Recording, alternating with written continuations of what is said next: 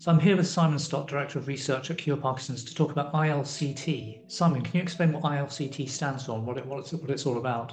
So iLCT stands for the International Linked Clinical Trials Program. It's an initiative that Cure Parkinson's set up 11 years ago. It is a drug repurposing and clinical trial program. What are some of the factors that go into determining whether a drug is worth investing in for repurposing an iLCT?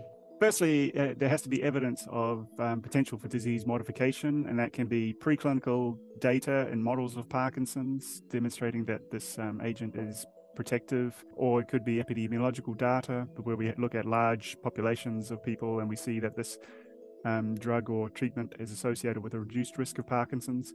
It could also simply be anecdotal evidence from a doctor-patient interaction. For example, amantadine was repurposed back in the 1960s based on a lady with Parkinson's taking this influenza drug and finding that her symptoms improved significantly. There's lots of different ways that a drug can be selected. So you have all of these different potential drugs that could be repurposed. How do you decide which ones to move forward with? How do you sort of rank them or score them? So we use a committee of experts. As part of the International Linked Clinical Trials Program, we have a panel of 22 leading experts from around the world, and they gather for a 2-day face-to-face meeting every year where we present them with a set of dossiers.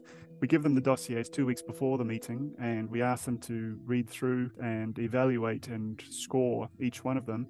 Each dossier has information about a particular molecule or treatment of interest, and their job is to dictate to us which of these should go forward to clinical testing. And what kind of people do you have on the committee that makes these decisions? We have the best of the best. They are wonderful people. We have experts from around the world with regards to Parkinson's research. We have a lot of clinicians on board the committee. We have people who have expertise with regards to the basic biology of the condition, also clinical trial design and statistical expertise as well, so that while a molecule might be interesting from a biological background, some factors may inhibit it actually being translated into a clinical trial, and that's where you need folks with clinical trial expertise to sort of add to the conversation that this could be challenging. They're wonderful people because they're helping us on their own time. This is pro bono effort, and we're very, very grateful. Is it fair to say that most of the drugs you're investigating are things that will slow down the progression of Parkinson's as opposed to find a cure? And if so, how do we get closer to an actual cure for Parkinson's? The first task is to slow down the progression of the condition.